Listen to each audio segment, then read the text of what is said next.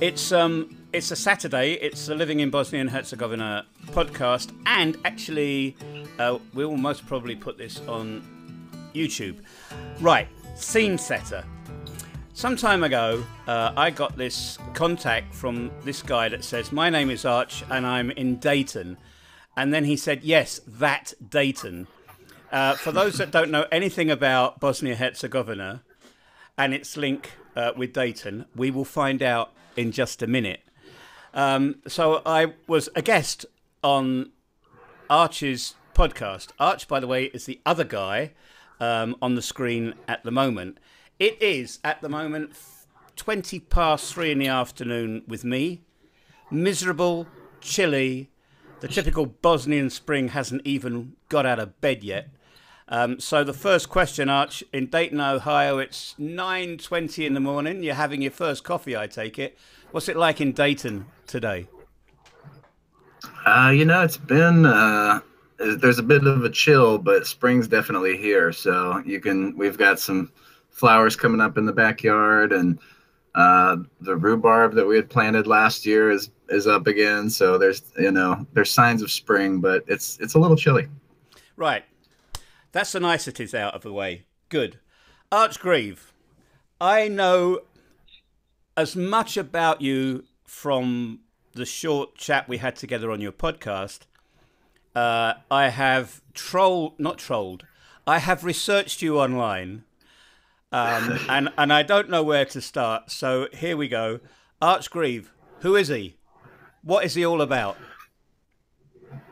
Oh man, that's a great question. It might be too early for me to be existential, but I guess I'm I'm a husband, and then I'm a mediator. So I work for the city of Dayton as a mediator, and I manage a grant program actually that has to do with Bosnia and Herzegovina that hopefully we can talk about at some point. I don't know. I have a lot of different interests. I enjoy building things and playing music, bird watching. So it's hard for me to answer that question because it feels like it's always in flux. So I just enjoy learning and doing new things. And I guess that's a little bit about me. For those that are seeing this in video format, and I'll try and get Arch to paint a picture for those who will just be consuming this audio-wise. You are sat, as far as I am aware, in a tiny home. Is that right, or is that your cabin office? You've been creating videos about making tiny homes, right down to doing maple syrup. Is it? So this is not a normal office where you are today, is it? Or is it? No. Well, so during the pandemic, I was put on temporary emergency leave by the city. And I've always loved tiny houses. So I kind of wanted to do my homage or my version of a tiny house office in my backyard. And so that's where I'm sitting right now.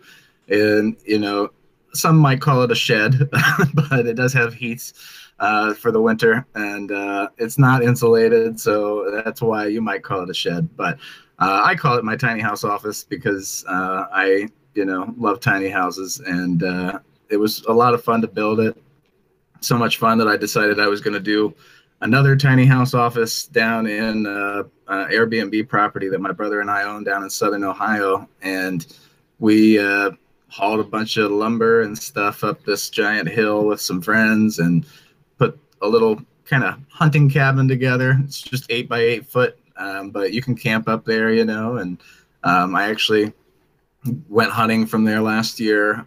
So it's a lot of fun, and I enjoy building them, but nothing too complicated or anything like that. So when I say tiny houses, some people get an idea that it's this really nicely put together thing. I'm just kind of building, maybe they should be called relax shacks. I've heard that term before. So that's kind of what I'm building. I followed the build on YouTube, and I have to say I was quite captivated by it all. It seemed just like, I don't know, this might ring weird for somebody in the United States, but it's like I got a 21st century buzz of being a frontiersman again. Would you agree with that? Yeah, I'm glad you did. That's kind of what I was going for a little bit. So, Now, and the maple syrup thing, yeah, I forgot you asked about that, and there are maple trees down on that property as well. And so my grandpa, we actually bought the property from my grandparents and been in the family for 30 plus years, and he'd really gotten into making maple syrup the last 10 years or so. So he helped me through that process, and it turned out really great. We actually got quite a bit of maple syrup, and enjoy I enjoyed the process for sure. not only do you do YouTube, I'm trying to paint this picture of Archgreave because what you do as a mediator is hugely serious and is very relevant, especially to a lot of things that happen in the 21st century. Um, I'm not going to insult you at all, but you're not the youngest of guys. Why are you on TikTok as well? I just like enjoy TikTok. I don't know why. I got into it. Someone told me actually that I should do it to try to promote my YouTube channel, and I thought, okay, I'll give that a shot. And now it's just become whatever I'm interested in. So there's no niche at all to it. But I do enjoy just watching TikTok videos and making content. So. Is it difficult to make content for a TikTok video channel? Yes, I think so. Just coming up with ideas that people are going to find entertaining, especially just because of how condensed the format is. You get 60 seconds at most. So I actually started a work account for mediation, and I'm struggling with content ideas. So it takes a lot. Well, let's quickly trot on now to being a mediator. Uh, First of all, mediation means a lot, doesn't it? I mean, for me, when you say somebody's mediating, I don't know why, but I gravitate to failed marriages. To people that are in that sort of domestic turmoil, as it will. But Sure. what is a mediator actually, and what is the scope for people like you who are very professional trained mediators? Um, well, so I mean, a mediation is just simply, a conversation with two or more parties where a neutral party is there to help them try to communicate more effectively, and that's kind of how we view our role. There it's hard to talk about it without acknowledging that there are different styles of mediation, and I practice what's called transformative mediation. But there's evaluative, there's facilitative, there's some different styles out there. Our style in particular is very non-directive. So what we're actually doing in the room is a lot of reflecting what people say and summarizing where they're at, checking in with them, helping them maybe answer questions for themselves about the process, and how it's going. So, but we do all types of different cases. I actually manage our divorce and dissolution program. So you're exactly right. A lot of times people will use it to end their marriage. Sometimes though, we have family disputes, family mediations. We have, I do the small claims program. So I go over to court and mediate. So there's really all different types of, mediation out there that, pretty much any kind of dispute you can think of, there's probably somebody that's tried to mediate it. How did that training, how did that professional life, or the professional life that you have, how did that bring you to the corner of the world where I'm living at the moment? Well, it's funny, actually. I took a trip to Bosnia and Herzegovina in, I want to say it would have been 2015 or 16. And it was a part of the Dayton Sister Cities trip. They went on a delegation trip there. And on that trip were two people who worked at the mediation center and who still do. One's now my boss, and the other is a good friend and colleague. And I, kind of got started they convinced me, hey, you should really be a volunteer, because we're actually a community mediation center where we train volunteers to do a lot of our mediations. And so I said, okay. So I was a volunteer for about a year or two, and then they actually had a position open up, and I was looking for a career change and thought, this is something I think I'd like to do. So I applied and got it, and I've been mediating now for about 3 years professionally. So yeah, it's really Bosnia and Herzegovina kind of changed my life and changed the trajectory of my career just because of who I went on a trip there with. So it's pretty cool about that.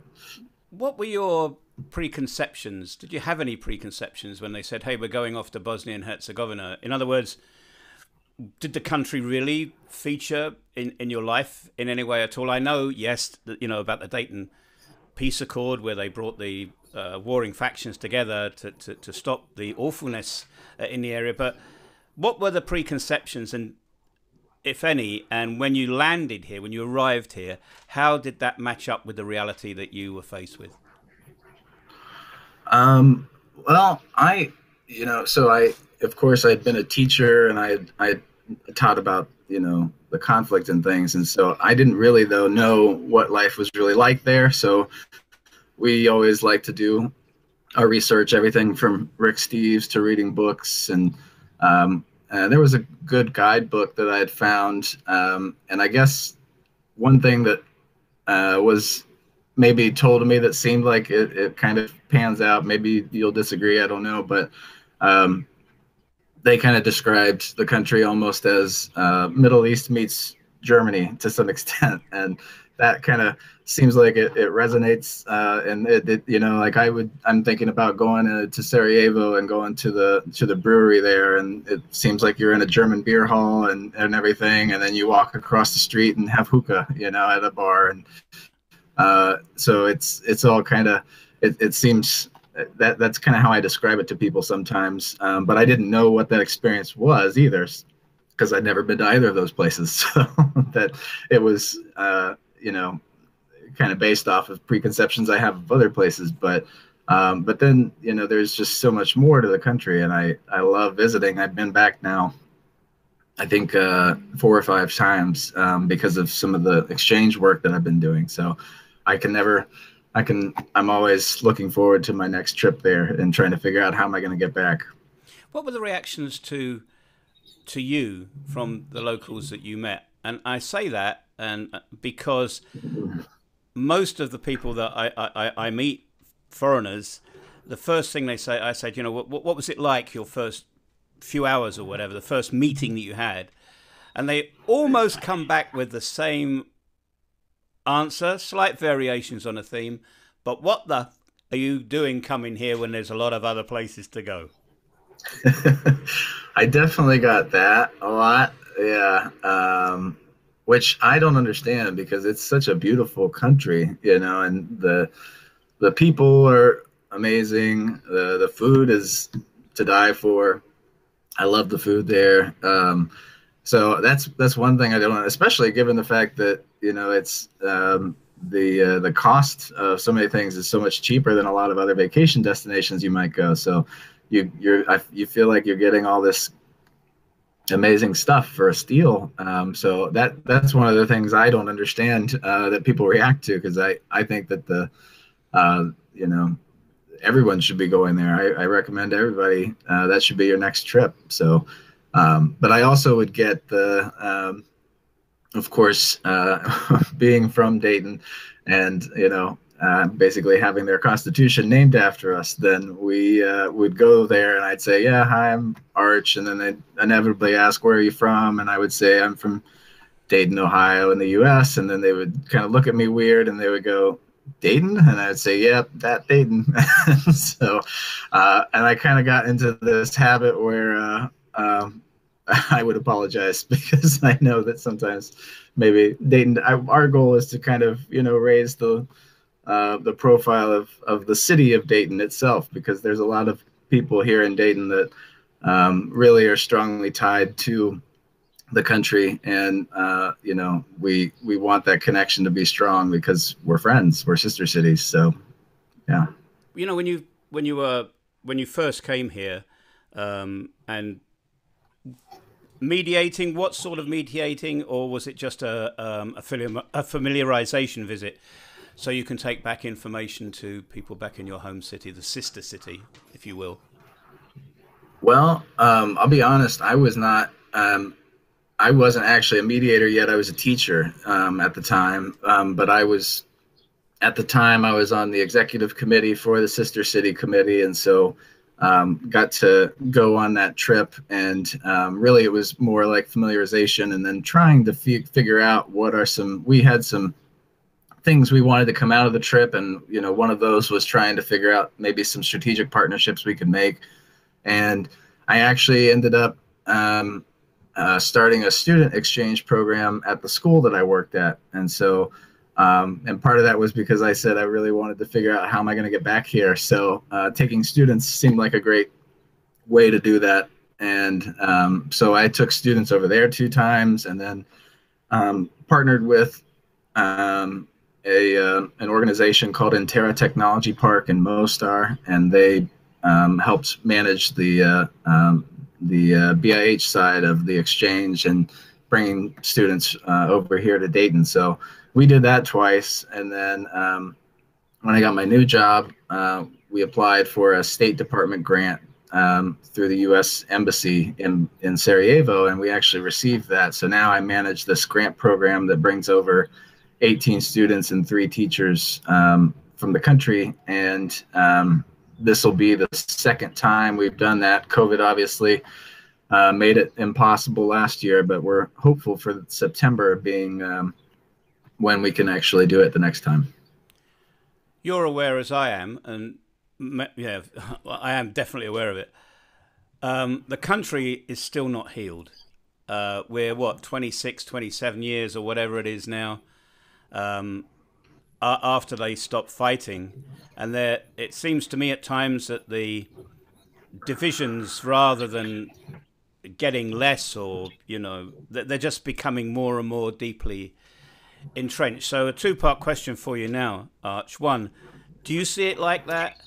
And what would you say, in your opinion, is the likelihood of success that we could ever get these 3 ethnic groups to get on in an acceptable way in the future? Oh, that's a great question. And I, there's part of me that does see it like that. And obviously I would defer to your expertise as someone who actually lives there. And so, but when I go there, I certainly see it. But what struck me, I guess, was that, we have so many tensions here in the United States. They might not necessarily break down along the same lines, but I don't particularly see. I don't see it as incredibly worse. In fact, what surprises me sometimes is the extent to which people, having gone through that experience and probably not gone through a lot of healing and things like that. That's almost the opposite of what struck me the most. I think, though, one of the things we're going to try to do is there's a transformative mediation is one thing, but then there's also transformative dialogue, where you bring larger groups of people together to have conversations about those types of things. And I'm really looking forward to having discussions like that, particularly with young people, because these are going to be high school students. And, I think that they see the country differently. They see the possibilities differently. And I have hope, I think, that in the young people there, that, many of them obviously didn't live through that. They don't have that experience. And, when I work with them, sure, there's tension, but it's more regular high school tension than it is, breaking down along these ethnic lines. And so I have a lot of faith and hope, I guess, for the future based off of the young people that I get to meet. When I first arrived here, in full transparency, I was working with NATO in 1998. So that was 2 years after conflict ended. And the narrative at that time was mere y tolerancia, peace and tolerance. And after all these years, I think we got it incredibly wrong. asking somebody to tolerate each other is one thing. Asking somebody to reconcile with each other is something else. And as the expert, I'd like your take on this. I actually feel that reconciliation is more important in the grand scheme of things than tolerance, because I can tolerate my neighbour. I just don't have to talk to him. I don't have to look at him, and I can ignore him, which means there's never going to be any healing between us. Whereas reconciliation is a lot more painful. I do appreciate that. Whether it worked in South Africa or not, when you see it, what's happened after the effect. But as an expert, what do you feel is more? Is it reconciliation? Is it being tolerant? Or is it something else that maybe people here haven't even addressed yet? Ooh, that's a tough question. And I guess for me, I was just I joined Clubhouse, another social media app recently, and there was someone in that room who was, her name was Joe, and I'm terrible, I cannot remember her last name. I'm going to have to, she went through this experience of having her father killed by an IRA member, and has, basically gone on a crusade since then. She met with them, and had this conversation and reconciliation to the point to where they're friends now, and they speak together and things like that. And that's incredibly hard work, and, she's actually, the reason I bring her up is that she mentioned that she has done some work in BIH, and what she was surprised at was the lack of kind of that reconciliation infrastructure, I guess. Excuse me. And I was, struck by that because, I think there is a problem, for example, with schooling, when you have separate schools. And I've been inspired, though, by looking at some youth who are, and I cannot remember where, you would probably know, but places where youth are standing up and saying, we don't want segregated schooling, for example. We want to go to school together. The city of Yaitse has... yes. That was the first one where the kids stood up against the adults and against the system and said, enough is enough, we're going to do this together. And I think they won that argument against the adults. Yeah, and that's hugely inspiring to me. So that's why I guess, that younger generation to me gives me some hope that there are things like that. But I do think that there's an infrastructure that's needed for reconciliation, and has to be.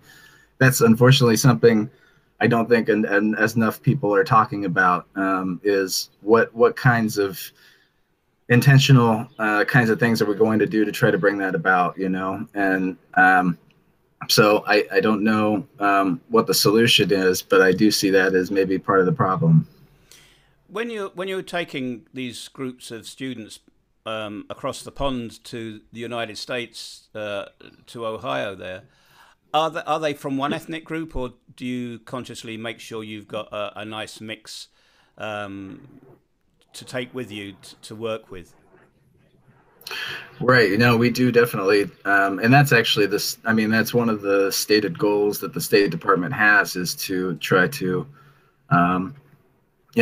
build interethnic cooperation. So they're very explicitly choosing students who are, from different backgrounds. And they even want us, to the point of, we don't, when we assign rooms, we don't do that based off of, your ethnic group. We're in fact trying to mix people up so that you meet people in the country that you may not have met, just living there. So that is one of the goals that we have, for sure.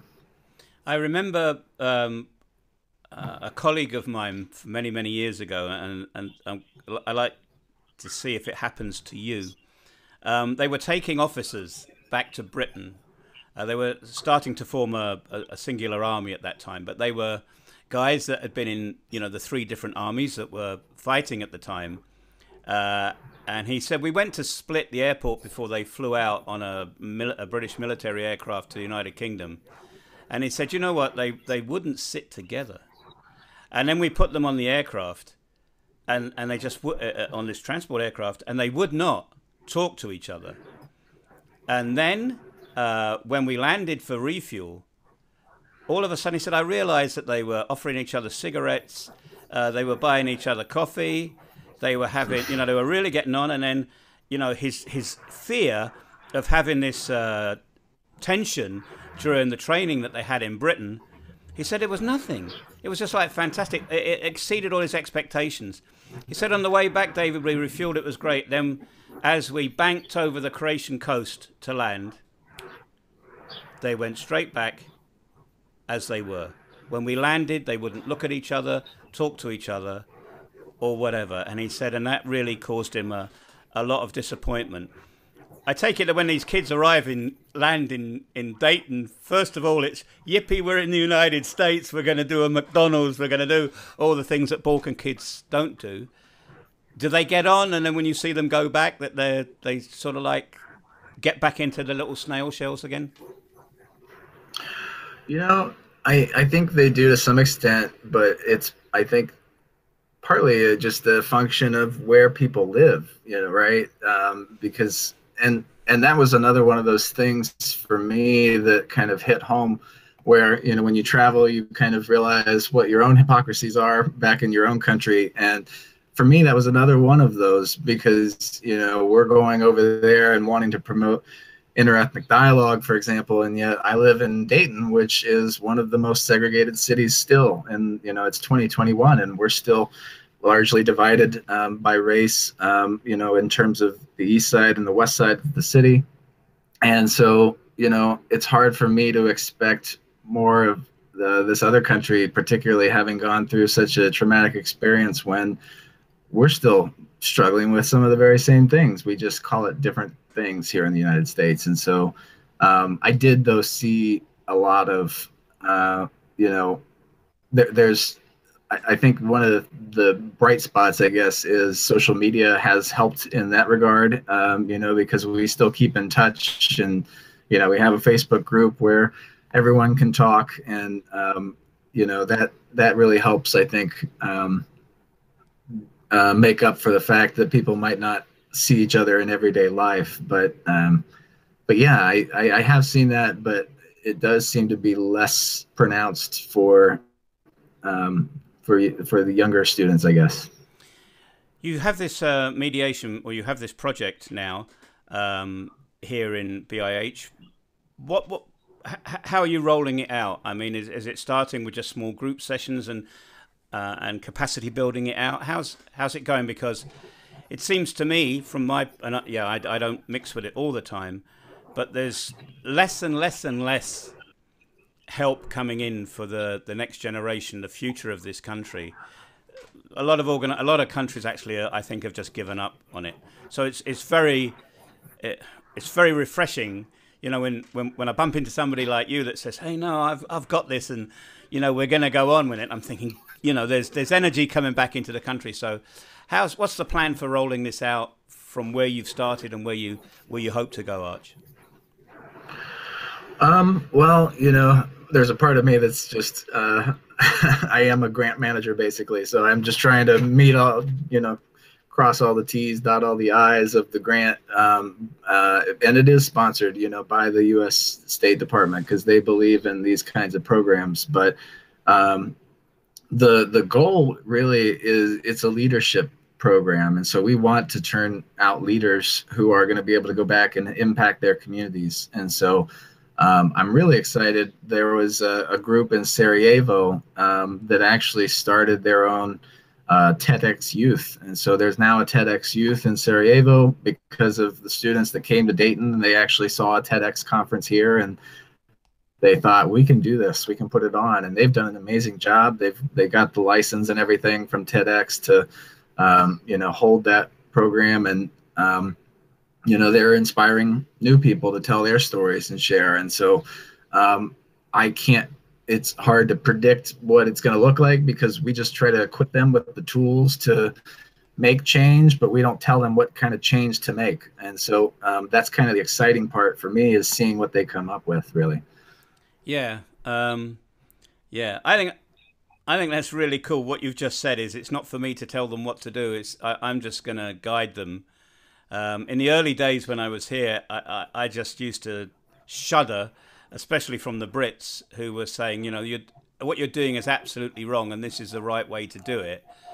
And I used to think, my goodness, is this the pot calling the kettle black here?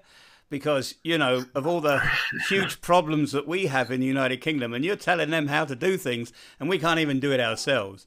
I thought that was a bit rich. Do you provide them with, I know this is a business phrase, aftercare? Well, so we do, that's something we could improve for sure, but we do try to follow up with them. And, you know, one of the things that's required by the grant is a reporting period. And, you know, COVID, of course, as it did with everything else, it messed that up too, because we were supposed to go back and I was supposed to be able to travel there, meet with the students and their families and find out what they did and then create the report. But unfortunately, it just turned into a Zoom meeting. And so had everybody, you know, explaining what they had been working on and everything. And a lot of the students' projects, too, have been affected by COVID because a lot of them wanted to do something bringing a large groups of people together. And obviously, you can't do that. So so that's really affected the way I would like to provide the kind of aftercare that we should be providing, unfortunately. When you get back, when you come here again, which, I don't know, maybe September. We're having huge problems at the moment. I luckily, can you believe this? I'm a foreigner and I got my vaccine before locals, not because I'm anybody special, is that where I am in the north of the country, people are more, how would you say, they're looking to the Russian vaccine rather than anybody else's vaccine. Once again, politics and ethnicity playing into a health scenario, if you will. And I had a telephone call and they said, "You're a Brit, right? Yeah. Would you like the British vaccine?" And I went, "It's a no-brainer. Not because it's British, because to me a vaccine is a vaccine. And I'd like to stay healthy very much indeed." So, yeah, whether we get to the point, which I hope we will, that September, people can come back. When you do come back, it can't all be work. There'll be time to socialise. There'll be time for Arch to broaden his already boundaries of what he knows about Bosnia and Herzegovina. So far, in all the times you've been here, favorite two places and why? Oh man, this is where I get into trouble. Of course, I am. Now I'm chair of the Sister City Committee now, and our sister city is Sarajevo, but we've been throughout the country. And I will say Sarajevo, I'm glad you gave me two. Thank you. But I love going to Sarajevo, especially the old city there. You know, I think it's beautiful, and I just love the culture and you know, just being able to see all the different sites and things, and so that's been a lot of fun. I really like the old city of Mostar as well. That's, you know, one of my favorite places to go. There's a little and I can be really super specific. There's the Karma Cafe that's like right underneath the bridge there.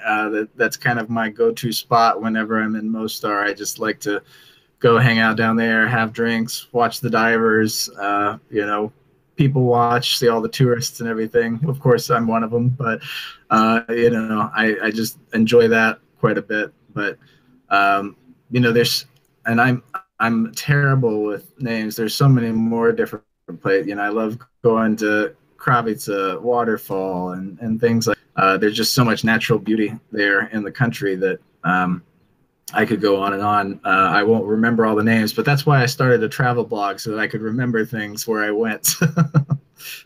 And favorite food?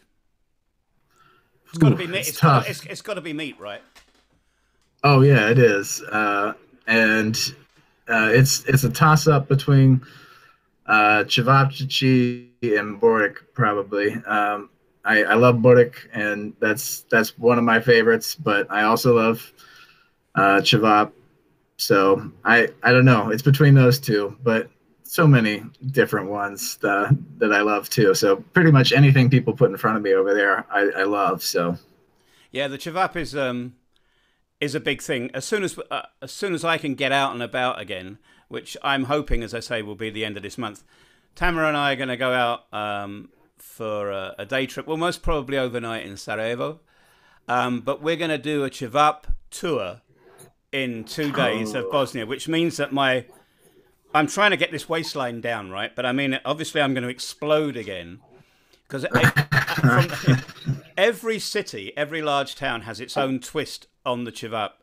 And I don't think people actually, within the country, appreciate too much about how many twists. Obviously, Sarajevo has its Chivap Chichi.